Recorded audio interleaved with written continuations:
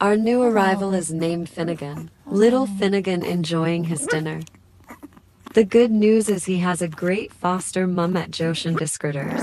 The bad news is he saw the neurologist yesterday and he doesn't have swimmers. He is actually paralyzed in his back end, so it's probably spina bifida or something similar. Say all the time. He's a talker, guys. Good morning from Finnegan. Our little paralyzed guy is starting to move around more. He reminds me of Welly and will be speeding around in no time. He is too young for wheels right now, but we'll get custom ones as soon as he is ready. A lot of paralyzed dogs still prefer to get around without them though. You want to scrub a dub-dub in the tub? You want to do a scrub a dub-dub in the tub? Yes. Yes. Yes, baby.